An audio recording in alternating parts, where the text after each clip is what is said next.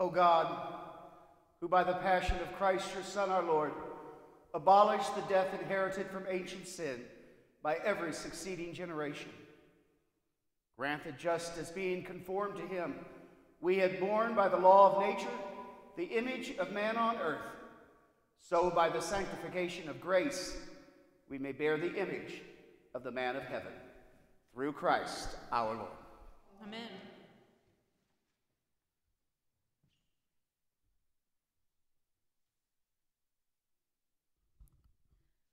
A reading from the book of the prophet Isaiah. See, my servant shall prosper. He shall be raised high and greatly exalted. Even as many were amazed at him, so marred was his look beyond human semblance, and his appearance beyond that of the sons of man. So shall he startle many nations. Because of him, kings shall stand speechless. For those who have had not been told shall see. Those who have not heard shall ponder it. Who would believe what we have heard? To whom has the arm of the Lord been revealed? He grew up like a sapling before him, like a shoot from the parched earth. There was in him no stately bearing to make us look at him, nor appearance that would attract us to him.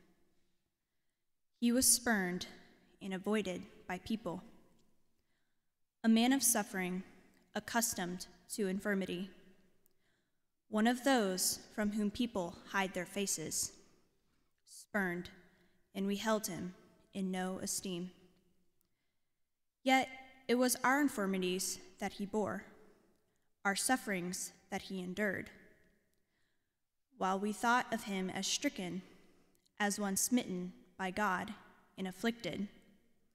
But he was pierced for our offenses, crushed for our sins. Upon him was the chastisement that makes us whole. By his stripes we were healed. We had all gone astray like sheep, each following his own way. But the Lord laid upon him the guilt of us all. Though he was harshly treated, he submitted and opened not his mouth, like a lamb led to the slaughter, or a sheep before the shearers. He was silent and opened not his mouth. Oppressed and condemned, he was taken away. And who would have thought any more of his destiny? When he was cut off from the land of the living and smitten for the sin of his people, a grave was assigned him among the wicked, and a burial place with evildoers. Though he had done no wrong, nor spoken any falsehood, but the Lord was pleased to crush him in infirmity. If he gives his life as an offering for sin, he shall see his descendants in a long life, and the will of the Lord shall be accomplished through him. Because of his affliction, he shall see the light in fullness of days. Through his suffering, my servant shall justify many, and their guilt he shall bear. Therefore, I will give him his portion among the great, and he shall divide the spoils with the mighty. Because he surrendered himself to death and was counted among the wicked, and he shall take away the sins of many and win pardon for their offenses. The word of the Lord. Thanks be to God.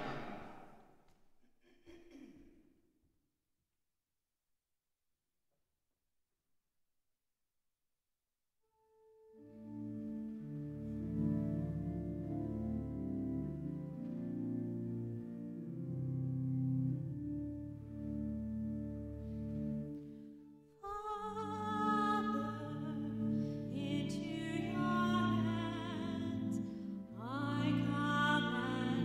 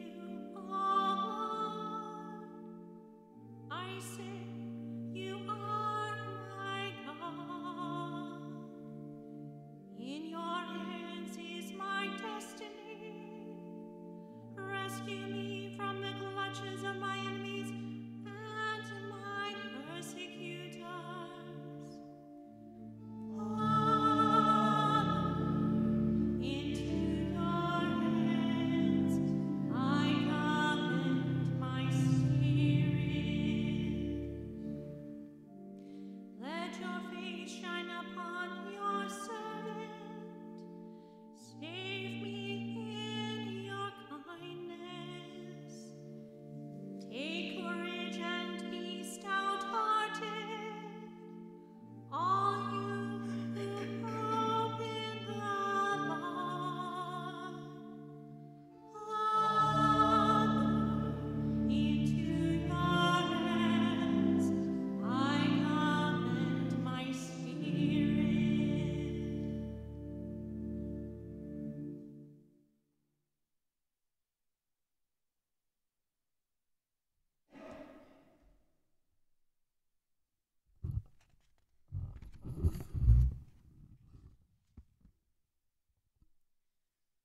A reading from the letter to the Hebrews. Brothers and sisters, since we have had a great high priest who has passed through the heavens, Jesus, the Son of God, let us hold fast to our confession. For we do not have a high priest who is unable to sympathize with our weaknesses, but one who has similarly been tested in every way, yet without sin. So let us confidently approach the throne of grace to receive mercy and to find grace for timely help.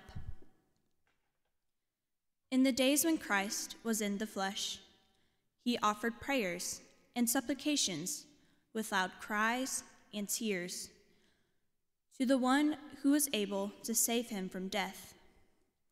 And he was heard because of his reverence. Son though he was, he learned obedience from what he suffered. And when he was made perfect, he became the source of eternal salvation for all who obey him. The word of the Lord. Thanks be to God.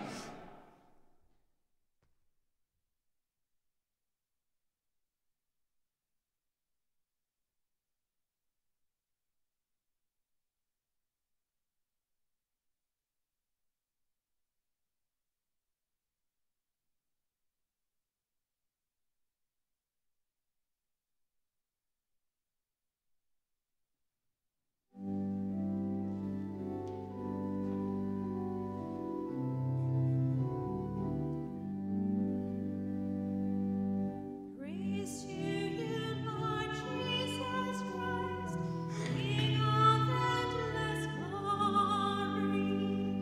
Praise to you, Lord Jesus Christ, King of endless glory. Christ became obedient to the point of death, even death on a cross. Because of this, God greatly exalted him and bestowed on him the name which is above every other name. Praise to you, Lord Jesus Christ, King of endless glory. The Passion of our Lord Jesus Christ according to John. Jesus went out with his disciples across the Kidron Valley to where there was a garden into which he and his disciples entered. Judas, his betrayer, also knew the place because Jesus had often met there with his disciples. So Judas got a band of soldiers and guards from the chief priests and the Pharisees and went there with lanterns, torches, and weapons. Jesus, knowing everything that was going to happen to him, went out and said to them, "Whom are you looking for?" They answered him, "Jesus the Nazarene." He said to them, "I am." Judas, his betrayer, was also with them. When he said to them, "I am," they turned away and fell to the ground.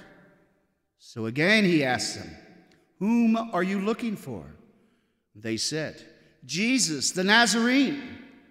Jesus answered, "I told you that I am. So if you're looking for me, let these men go." This was to fulfill what he had said, "I have not lost any of those you gave me." Then Simon Peter, who had a sword, drew it, struck the high priest's slave, and cut off his right ear. The slave's name was Malchus. Jesus said to Peter, "Put your sword into its scabbard. Shall I not drink the cup that the Father gave me?" So the band of soldiers, the tribune, and the Jewish guard seized Jesus, bound him, and brought him to Annas first. He was the father-in-law of Caiaphas, who was high priest that year. It was Caiaphas who had counseled the Jews that it was better that one man should die rather than the people. Simon Peter and another disciple followed Jesus. Now the other disciple was known to the high priest, and he entered the courtyard of the high priest with Jesus. But Peter stood at the gate outside. So the other disciple, the acquaintance of the high priest, went out and spoke to the gatekeeper and brought Peter in. Then the maid who was the gatekeeper said to Peter, "You are not one of this man's disciples, are you?" He said, "I am not." Now the slaves and the guards were standing around a charcoal fire that they had made because it was cold and were warming themselves. Peter was also standing there, keeping warm. The high priest questioned Jesus about his disciples and about his doctrine. Jesus answered him, "I have spoken publicly to the world. I have always taught in a synagogue or in the temple area where all the Jews gather, and in secret I have said nothing. Why ask me? Ask those who heard me what I said to them. They know what I said." When he had said this, one of the temple guards standing there struck Jesus and said, "Is this the way you answer the high priest?" And Jesus answered him, "If I have spoken wrongly, testify to the wrong. But if I have spoken rightly, why do you strike me?" Then Annas sent him bound to Caiaphas, the high priest. Now Simon Peter was standing there keeping warm, and they said to him, "You are not one of his disciples, are you?" He denied it and said, "I am not." One of the slaves of the high priest, a relative of the one whose ear Peter had cut off, said, "Didn't I see you in the garden with him?" And again Peter denied it. And immediately the cock crowed. Then they brought Jesus from Caiaphas to the praetorium. It was morning, and they themselves did not enter the praetorium in order not to be defiled, so that they could eat the Passover. So Pilate came out to them and said, "What charge do you bring against this man?" They answered and said to him, "If he were not a criminal, we would not have handed him over to you." At this Pilate said to them, "Take him yourselves and judge him according to your law."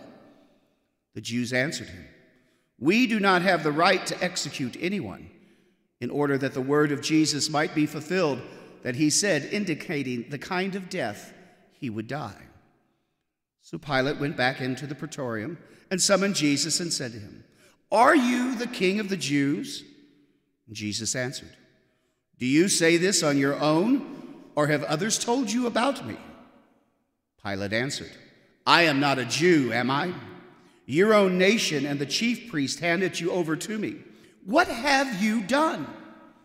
And Jesus answered, "My kingdom does not belong to this world. If my kingdom did belong to this world, my attendants would be fighting to keep me from being handed over to the Jews. But as it is, my kingdom is not here." So Pilate said to him, "Then you are a king." Jesus answered, "You say I am a king. For this I was born, and for this I came into the world, to testify to the truth. Everyone who belongs to the truth listens to my voice." And Pilate said to him, "What is truth?"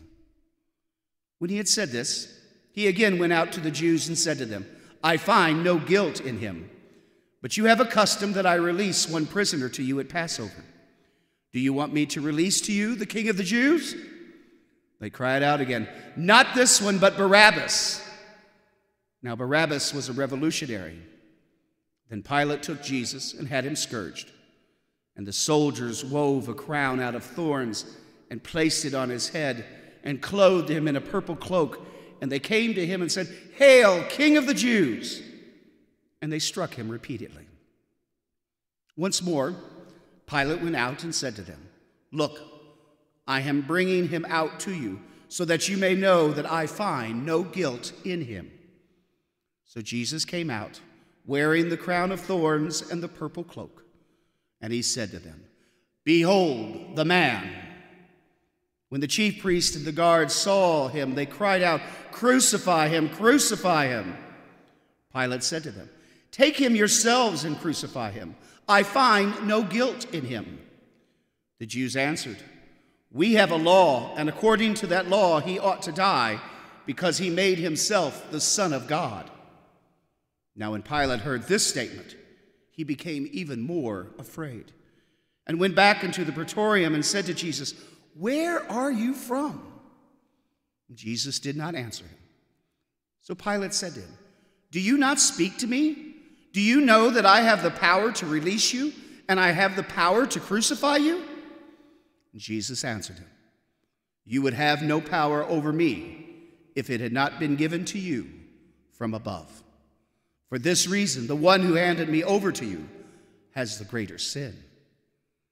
Consequently, Pilate tried to release him, but the Jews cried out, "If you release him, you are not a friend of Caesar. Everyone who makes himself a king opposes Caesar." When Pilate heard these words, he brought Jesus out and seated him on the judge's bench in the place called Stone Pavement, in Hebrew, Gabbatha. It was preparation day for Passover, and it was about noon. And he said to the Jews, "Behold your king." They cried out, take him away, crucify him." Pilate said to them, "Shall I crucify your king?"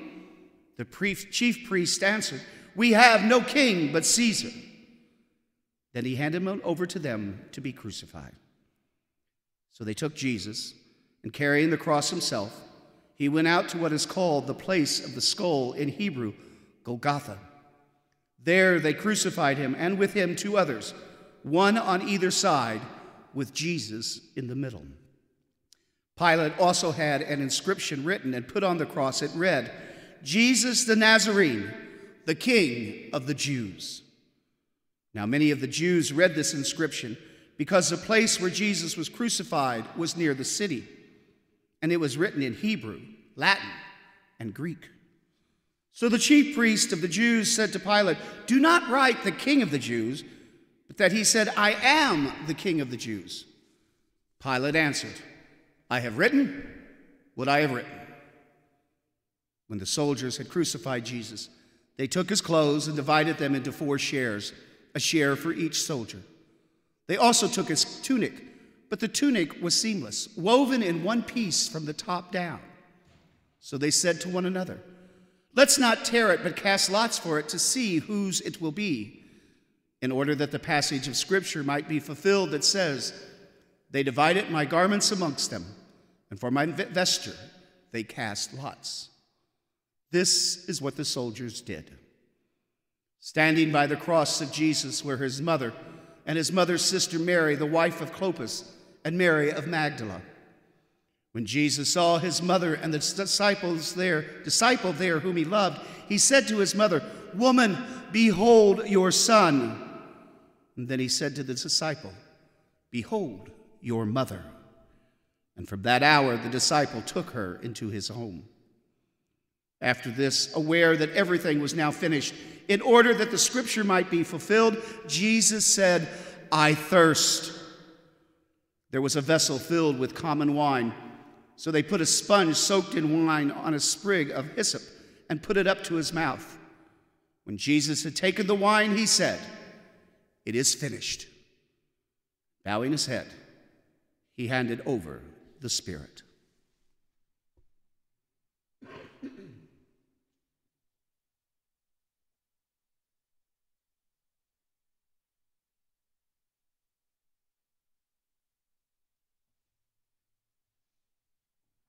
Now, since it was preparation day, in order that the bodies might not remain on the cross on the Sabbath, for the Sabbath day of that week was a solemn one, the Jews asked Pilate that their legs be broken and that they be taken down. So the soldiers came and broke the legs of the first and then of the other one who was crucified with Jesus. But when they came to Jesus and saw that he was already dead, they did not break his legs. But one soldier thrust his lance into his side, and immediately blood and water flowed out. An eyewitness has testified, and his testimony is true. He knows that he is speaking the truth, so that you may come to believe. For this happened so that the scripture passage might be fulfilled. Not a bone of it will be broken. And again, another passage says, they will look upon him whom they have pierced. After this, Joseph of Arimathea, secretly a disciple of Jesus for fear of the Jews, asked Pilate if he could remove the body of Jesus. And Pilate permitted it. So he came and took his body. Nicodemus, the one who had first come to him at night, also came bringing a mixture of myrrh and aloes, weighing about 100 pounds. They took the body of Jesus and bound it with burial cloths along with the spices, according to the Jewish burial custom. Now in the place where he had been crucified there was a garden, and in the garden a new tomb in which no one had yet been buried. So they laid Jesus there because of the Jewish preparation day, for the tomb was close by. The Gospel of the Lord. Praise to you, Lord Jesus Christ. Well, here we are on Good Friday, and once again we read the Passion, this one according to John. But as I was beginning the liturgy, I was thinking of that passage that we read on Palm Sunday that John does not record, that Jesus cries out from his cross, Eli, Eli, lema sabachthani, my God, why have you forsaken me? And I think that's probably the motto of all of us this Lenten season. At times during this coronavirus pandemic, I'm sure in the depths of our own hearts, in the depths of our own souls, we at times have cried out, my God, why have you forsaken us? Whether we are those nurses and doctors and care workers on the front line taking care of the sick in the hospitals, whether we are the unfortunate people or the very fortunate people in many cases who work with our elderly in the nursing homes, or those who are mentally handicapped in their homes who are dealing with this, probably have cried out, my God, why have you forsaken me? To the 60 or 70 priests around the world that have died, giving their lives, anointing those who were dying and giving them the last rites, probably heard in the depths of their hearts, my God, why have you forsaken us? But I'm here today to remind us that he has not forsaken us.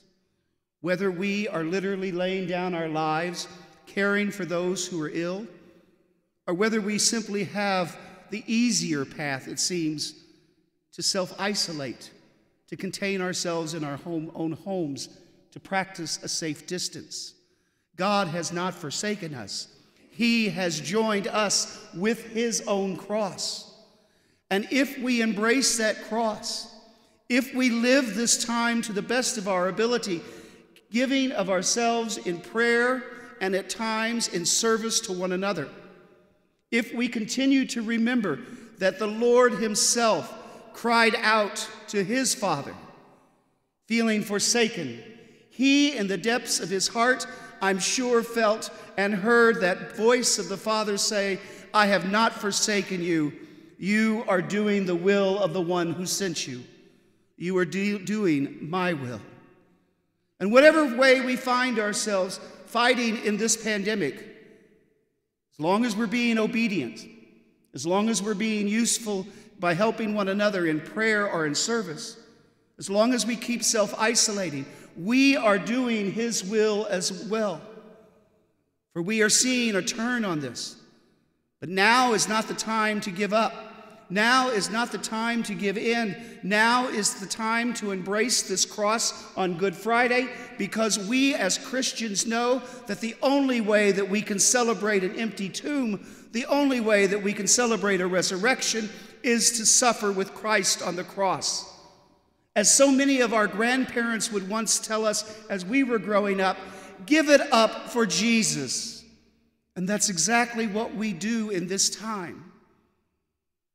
By uniting our own hearts, our own souls, our very tears with that of the Lord, we are uniting our own passions with his passion. And because of that, our sacrifice has great meaning. Our sacrifice, like his, will make a difference. Our sacrifice, like his, will not end in death, whether we are on the front line or not. Our deaths will be granted a resurrection, will be granted new life, and will bring glory to God himself. This is what we hold on to. This is what we work through.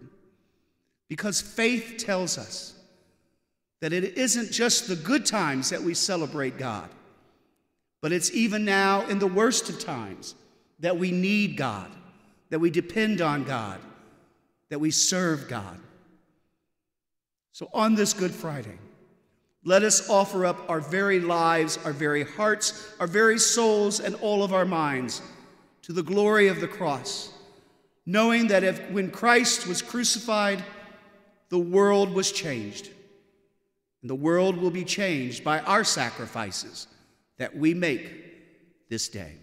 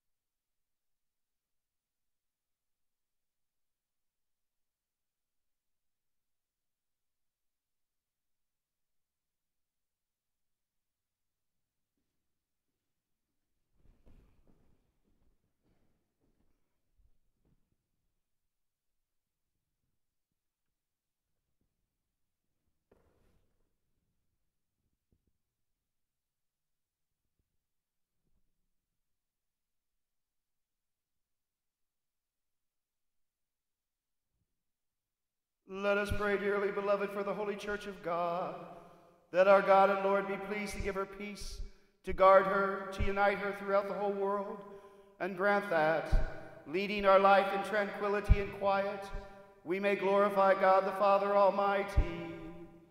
Let us kneel.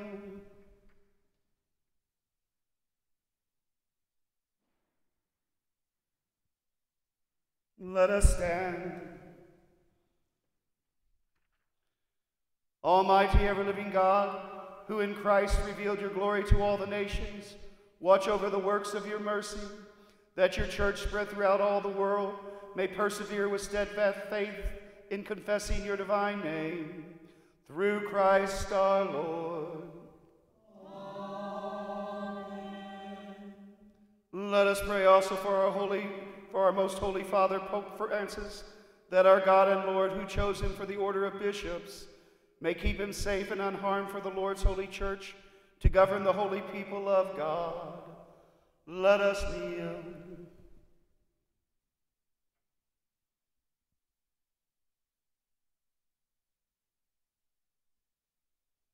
Let us stand. Almighty, ever-living God, by whose decree all things are founded, look with favor on our prayers, and in your kindness protect the Pope chosen for us, that under him the Christian people, governed by you, their Maker, may grow in merit by reason of their faith, through Christ our Lord. Amen. Let us pray also for our Bishop Sean, for all bishops, priests, and deacons of the church, and for the whole of the faithful people, let us kneel.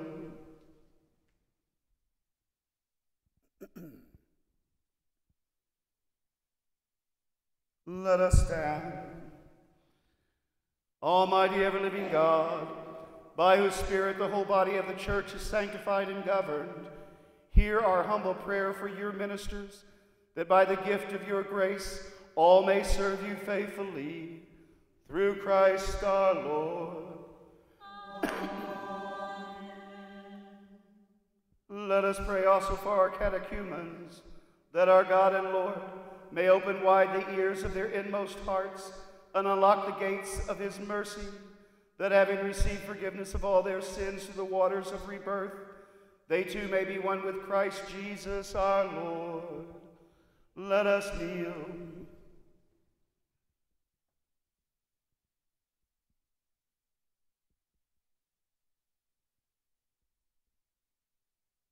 Let us stand. Almighty ever-living God, who make your church ever fruitful with new offspring, increase the faith and understanding of our catechumens, that reborn in the font of baptism, they may be added to the number of your adopted children, through Christ our Lord. Let us pray also for all our brothers and sisters who believe in Christ, that our God and Lord may be pleased as they live the truth, to gather them together and keep them in his one church. Let us kneel.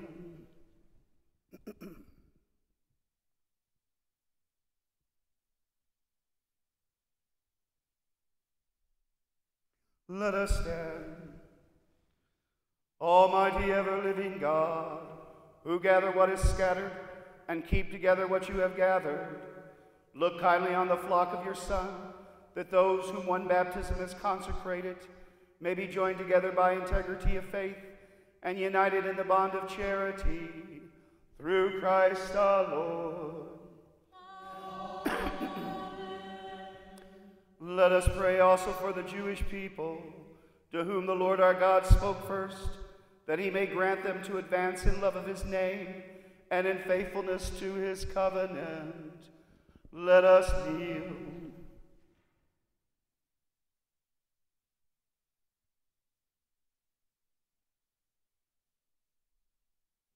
Let us stand.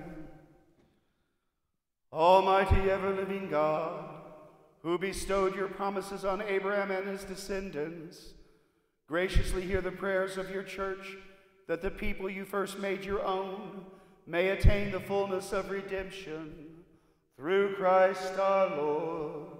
Amen. Let us pray also for those who do not believe in Christ, that enlightened by the Holy Spirit, they too may enter on the way of salvation.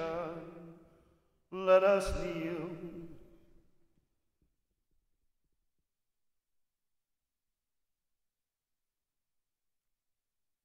Let us stand.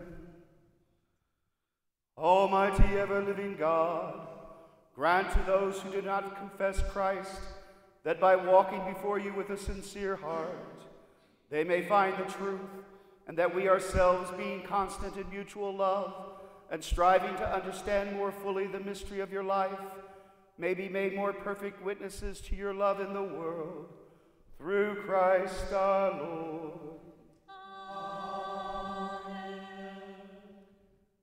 Let us pray also for those who do not acknowledge God, that following what is right in sincerity of heart, they may find the way to God himself.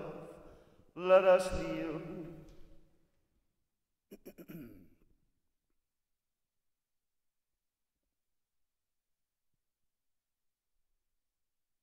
Let us stand. Almighty ever-living God, who created all people, to seek you always by desiring you, and by finding you come to rest, grant, we pray, that despite every harmful obstacle, all may recognize the signs of your fatherly love and the witness of the good works done by those who believe in you, and so in good gladness confess you, the one true God and Father of our human race, Through Christ our Lord. Let us pray also for those in public office, that our God and Lord may direct their minds and hearts according to his will, for the true peace and freedom of all. Let us kneel.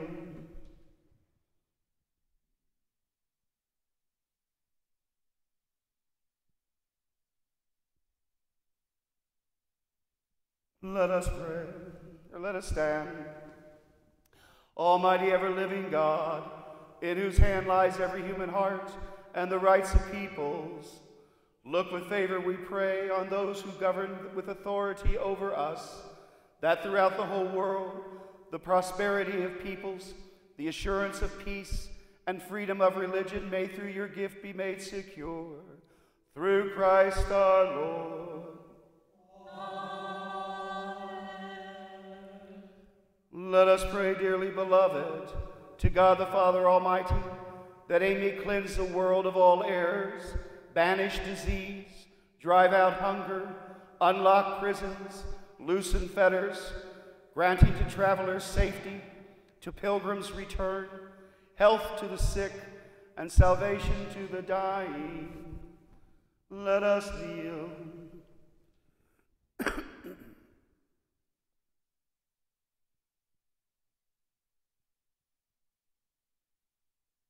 Let us stand. Almighty ever-living God, comfort of mourners, strength of all who toil, may the prayers of those who cry out in any tribulation come before you, that all may rejoice, because in their hour of need your mercy was at hand. Through Christ our Lord.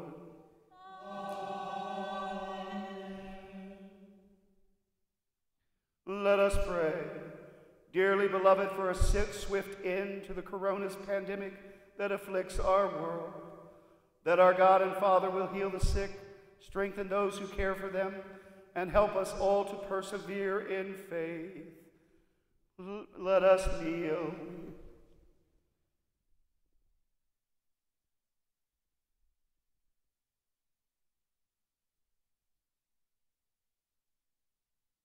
Let us stand. Almighty and merciful God, source of all life, health, and healing, look with compassion on our world, brought low by disease.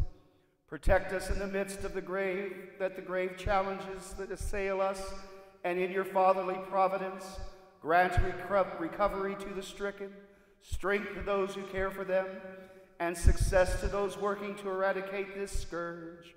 Through Christ our Lord.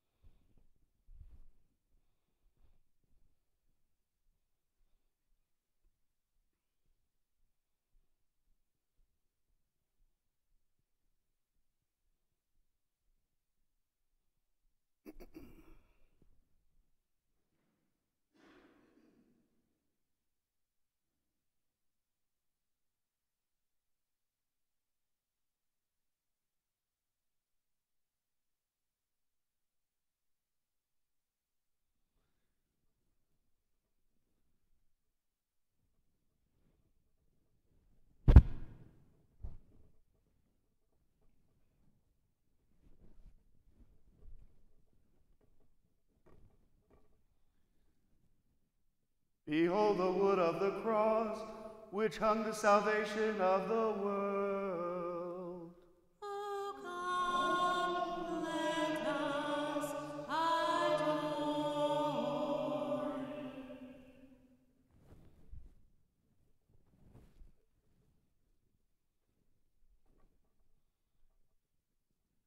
Behold the wood of the cross, which hung the salvation of the world.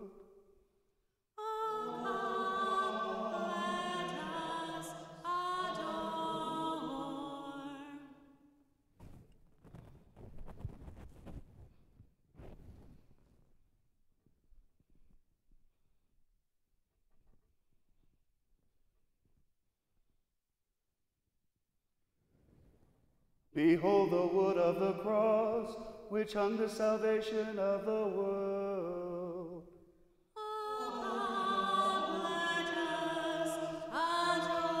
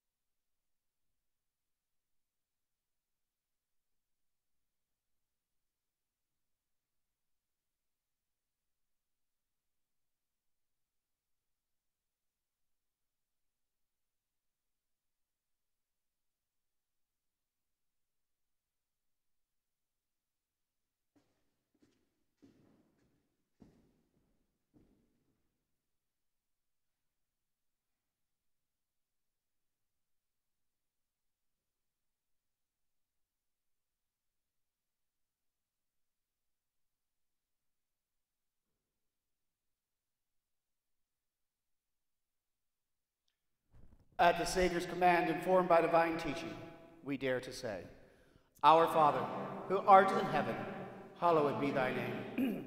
Thy kingdom come, thy will be done, on earth as it is in heaven.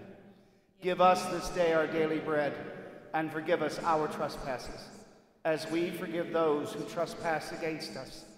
And lead us not into temptation, but deliver us from evil. Deliver us, Lord, we pray, from every evil. Graciously grant peace in our days, that by the help of your mercy, we may be always free from sin and safe from all distress, as we await the blessed hope and the coming of our Savior, Jesus Christ. For the kingdom, the power, and the glory are yours now and forever.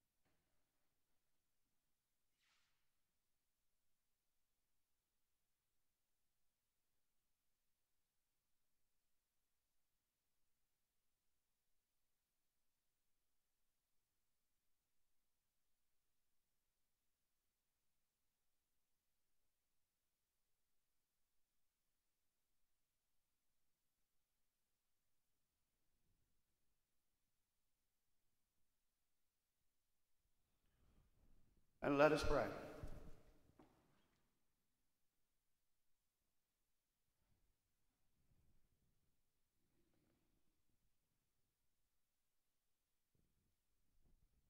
Almighty ever-living God, who have restored us to life by the blessed death and resurrection of your Christ, preserve in us the work of your divine mercy, that by partaking of this sacred mystery, we may have a life unceasingly devoted to you through Christ our Lord. Amen. Please bow your heads and pray for God's blessing. May abundant blessing, O Lord, we pray, descend upon your people who have honored the death of your Son in the hope of their resurrection. May pardon come, comfort be given, holy faith increase, and everlasting redemption be made secure through Christ our Lord.